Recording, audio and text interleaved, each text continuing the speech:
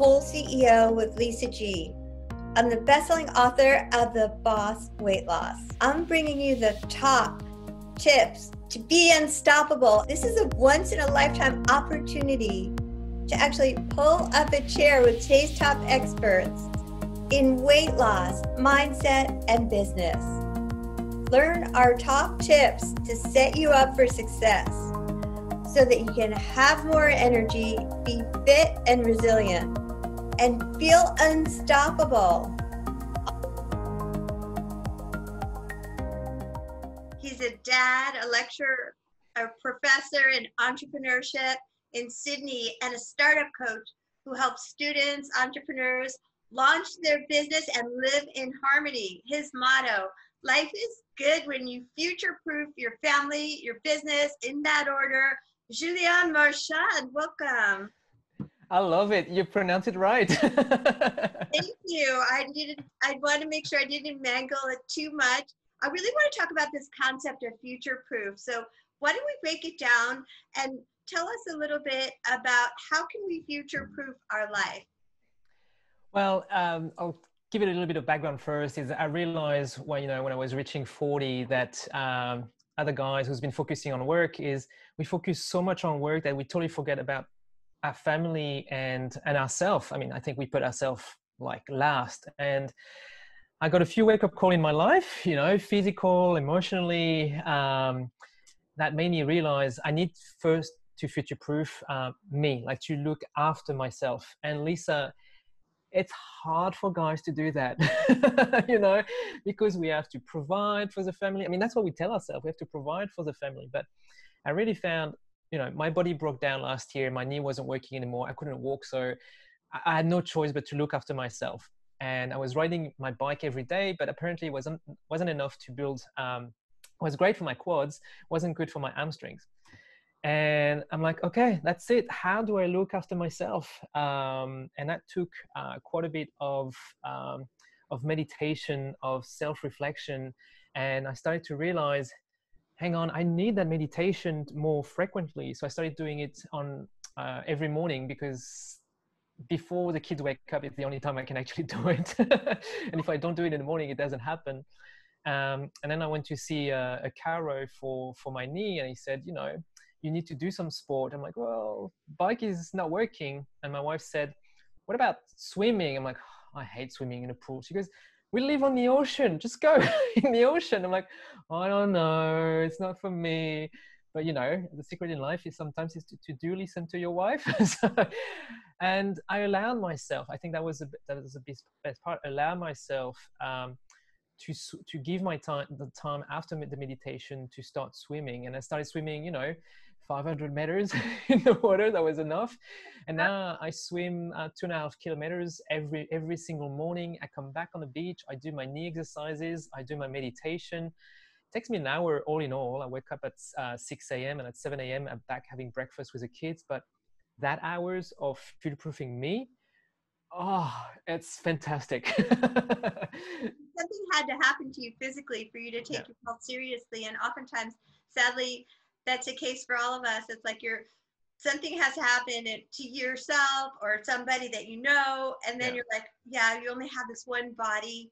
And the mindset piece for me of starting my morning with meditation is so grounding in such a crazy world that we live in. It's giving me ADHD, just all of this, accessibility with Instagram, Facebook, LinkedIn, email. I make a vow to myself to meditate before I get out of bed and start scrolling around. And it does something for your business, is because in that time of meditation, after that, your brain is really to think. And then if you start going on a workout, going for a walk or going swimming, I mean, all my best ideas come while I'm swimming. I mean, that moment where you have great ideas in the shower. Imagine like swimming for half an hour. It's so wonderful that you have the ocean right there. And then how do you also, then you're future-proofing yourself, but then how do you future-proof your business too? So before you can future-proof your business, you have to future-proof your family, because that's a problem especially with dads, is we see ourselves as providers. So we've been focusing so much on our job that we spend 100% of our time on our job, but and we want to be modern dads. We want to be able to look after our kids as well. But if we focus 100% on the job, then there's no time left for the family. So it's really, and we feel guilty. There's 45% of dads who wants to be modern dads and are not, because they don't know how to spend their time, and we're frustrated, right? And I'm one of them. So future-proofing your family start with my wife and I deciding to live on the beach, which is, as you can imagine, in Sydney, a little bit more expensive than living inland. But it's because my wife loves surfing. My oldest Tayo loves climbing on the rocks, and my daughter Saya, she's in the wheelchair, and on the beach it's always flat, right? So she get to work with her wheelchair to school, and she gets to exercise every morning. So it's expensive, but it's something that is for everyone in the family. We have a very shitty car. Awful place to live. I just got a glimpse of your view when we just started the chat. It's like, what a feeling that must be, just though, to wake up in the morning and get that beach experience. But it's funny, Lisa, because we lived at the beach in different places before, but we never. Or my wife was enjoying it, but I wasn't enjoying it because I was focused on work. I wasn't future-proofing myself. I wasn't going in the water. I wasn't, I was like, yes, this is nice, I'm there, but I was not enjoying it. And so future-proofing your family means, you're taking care of them. And then when you come home, you're present with them, you spend time with them. You're able to answer the questions of your kids when they, without looking at that at the same time, for instance. That's restraint. I admire that. And then it's so much easier to future-proof your business, because you've taken care of yourself. You've taken care of your family. Like everyone is happy, and if you're happy and your family is happy, business becomes so easy. Like, because you're not alone now in running your own business, like, the ups and downs, Lisa, of running your own business, That's what inspired this podcast in the first place. It was like, exactly. I want to inspire people to be unstoppable no matter what, when you're going through hell, to keep going through the ups and downs. So imagine, when I think it was last week, I was launching my my one-on-one coaching offer for dads, right? And I was involving my kids in there. So we built together, we drew with my kids a thermometer with all the targets, of how many I want to have. I only have room for 5 coachees at the moment, 5 clients. So we drew the number 1, and I told them, first, I need to book discovery calls so I can have a conversation with a potential dad. And so now every time I have a discovery call, I tell them, and we write it down on the thermometer, and everyone is cheering, like everyone is happy for me. Yeah, they're involved, and they care about the outcome. Exactly. And you know what happened?